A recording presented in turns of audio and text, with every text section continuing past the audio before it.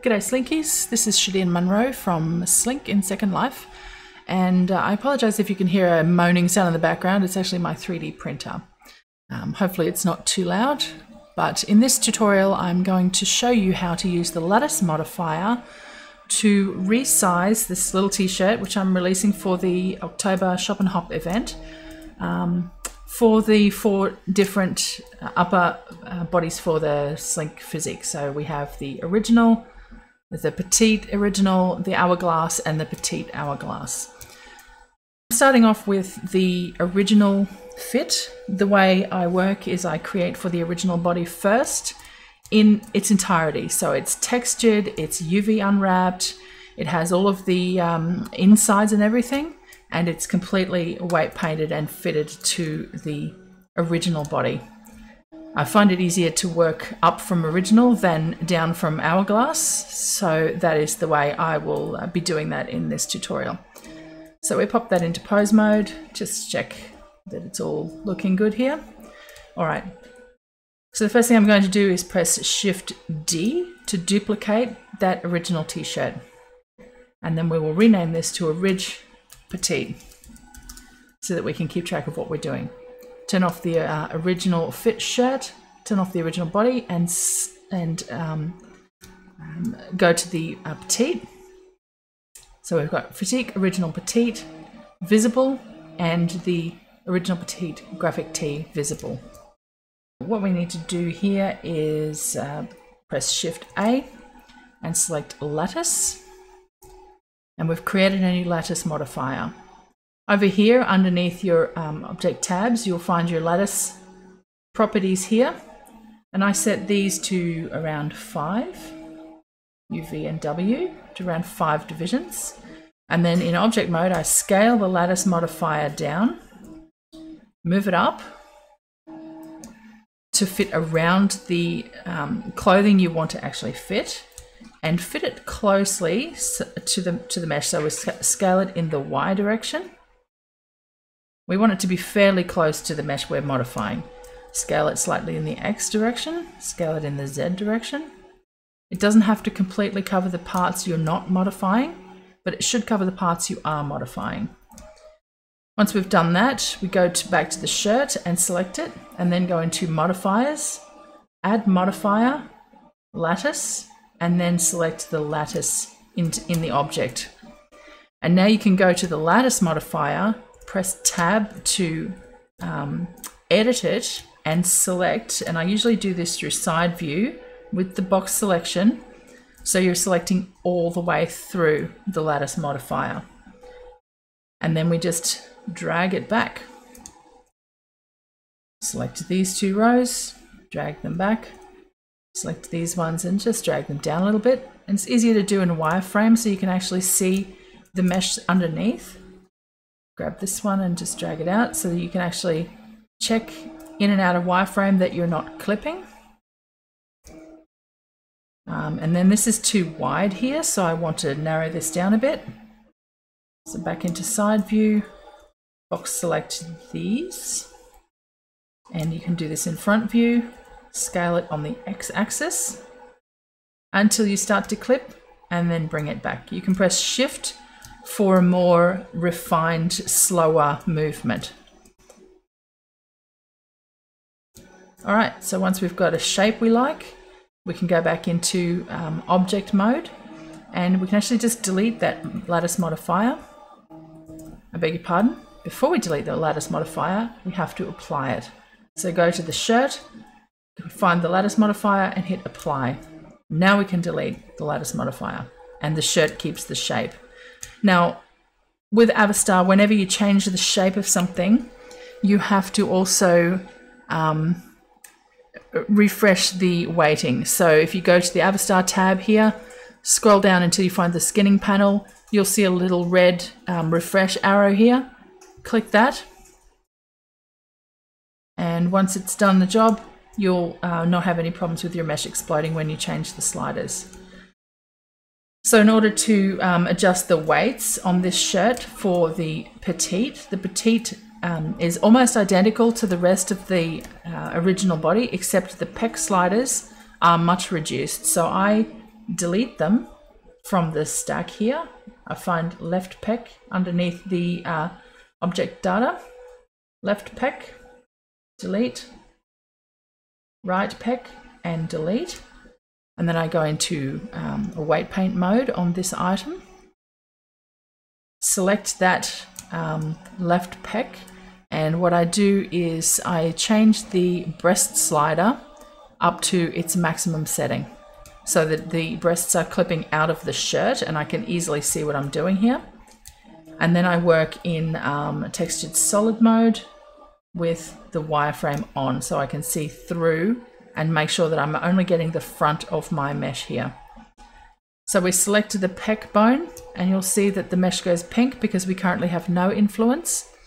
If we go to the weight paint tools and select the add brush on a really, really low strength setting and start clicking here, you can see the mesh turns blue because we now have an influence from that bone. Paint a little and press Alt Q. Paint a little bit, press Alt Q. Between every couple of clicks, press Alt Q and make sure you're not overdoing your weight painting here. So we just need a tiny, tiny little amount.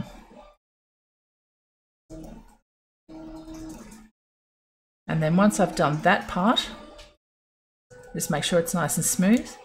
I go into vertex select mode, which is a V on your keyboard. And then I select smooth and make sure it's set to subset active group. Leave everything here as its default and then press Alt Q. And then it'll just smooth the weights out so you get a nice smooth transition. And then I just tap back in there if there's any clipping. We go back out of vertex select mode, select the other pec bone, and now we'll work on this side. So we tap it in there, we see the mesh turns blue because it's now got weight influence. We just tap in very lightly with that add brush until we can't see any more clipping from that body.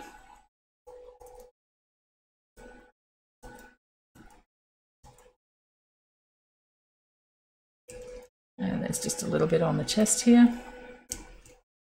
And then we go to vertex select, find the smooth button, press Alt Q, and then just correct that last little bit there. Keep in mind that the body mesh is representative of the tattoo layer, and any clipping you can see here, if it's really minor like that, you won't see it at all in Second Life. And also this shirt comes with an alpha layer, so that section will be completely hidden. So we go back into object mode, we check that it looks good. There's nothing else that needs to change for the petite, everything else stays exactly the same. And now we can set our Avastar breast size back to its default setting. And now the original petite is finished. So we hide it, and now we'll do the hourglass size. So we re-enable the original shirt, Shift D to duplicate it, rename it to HG for hourglass, or hourglass if you wish, hide the original shirt, and then we will add another lattice modifier. So Shift A, lattice, move it up and scale it down. Go over to the lattice properties and make it 5, 5, and 5 on the UVW coordinates. Make sure that it encompasses the entire area that you want to modify. That's looking pretty good. Go back to the shirt, add a new modifier, lattice, and then select the lattice object. And now we can edit this and make it fit the hourglass body. So the way I usually do this is these two are positioned right here at the breast, and the hourglass breast is slightly rotated, so I will rotate this and move it out and up. And we can go into the wireframe so that we can see this a little better.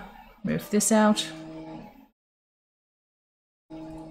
Move this one out a little bit.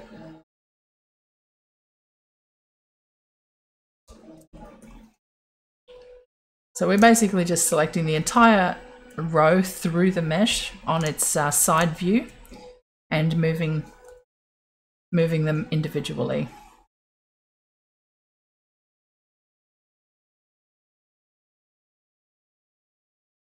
Now we're going to texture solid to see if we've got any clipping, and we do, so I'll just pop back into side view there. This is the one that has the clipping, so we grab them all the way through, scale on the x-axis, and just drag it out until you can't see that clipping anymore. Scale X, and just drag it out. Don't forget to hold down Shift if you want to make your movements more subtle and easier to control. All right, we have a resized hourglass shirt. I'm going to apply the lattice modifier and delete the lattice modifier. And then I'm going to adjust the weighting. Hourglass is very close to original in terms of weighting. There's just a slight bit of tweakage to happen on the breast sliders. So the first thing we do is refresh the rig, refresh the bind there. When that's finished, we can go up and adjust the breast size slider. And you can see where it's clipping out, where you need to adjust the weighting here. Put it into weight paint mode, and we might just take off the texture and add the wireframe. And I'm going to try and work through so that I'm not affecting any of this area at the back. So you can angle your mesh in such a way that you can see down through the bottom of the shirt, so you know you're only affecting this, or you can turn this on.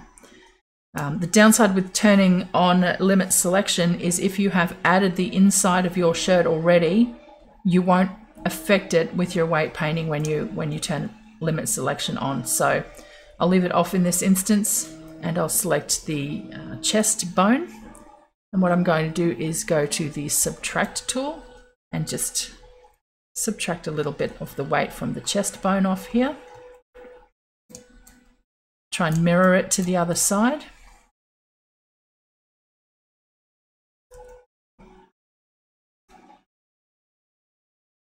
And just to rotate that around so that I can see down through it. Up through the neck.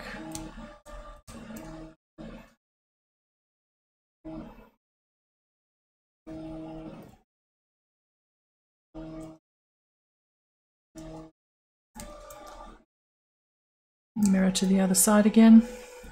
We're just removing a little bit of the influence from the chest bones here. And then I'll go through and add influence to the pec bones, which is a lot easier to do from this side. And you can turn up the strength slider a little bit. I usually have my strength slider really, really low because I find it easier to control the weighting that's happening if the strength slider is low.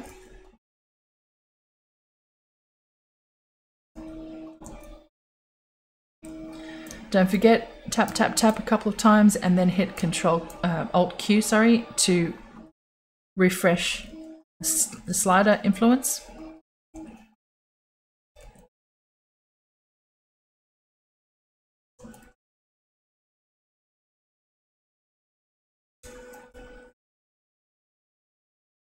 And then we select this bone here and just remove a little of the extra weight from that chest bone.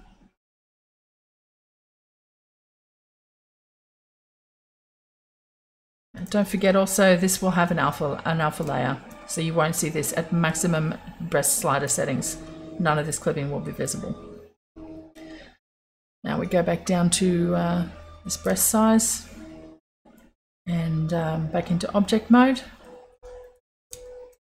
And that's the hourglass size done. So we hit hide to hide it. The hourglass and the hourglass petite and the original petite are extremely similar. Again, weighting is similar, size is similar, so I'll grab the original petite shirt that we did just before, Shift D to duplicate it, call it HG petite, hide the original petite, and then all I really need to do here is change a couple of these vertices.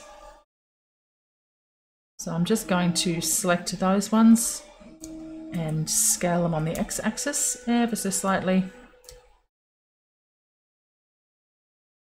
And then these ones, just where you can see that little bit of clipping, and move them out away from the body a little. You don't even need to use the lattice modifier because we already did it with the original size. And don't forget, you need to refresh your bind once you've changed the mesh. And then we can go and adjust the breast size slider, and then adjust any clipping that you can see here. So we go into weight paint, we select the pec bone, and we just add a little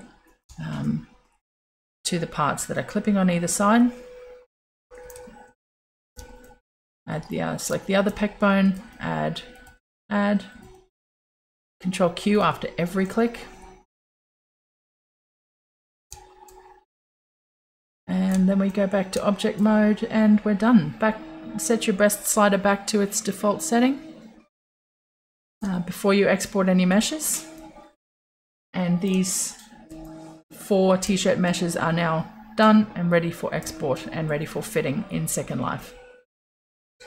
Thank you so much for watching. I hope this has been helpful. If you have any questions or comments, you can message me in World at Shadian Munro or my assistant at Slink Resident, and we will help you as much as we can. Thank you.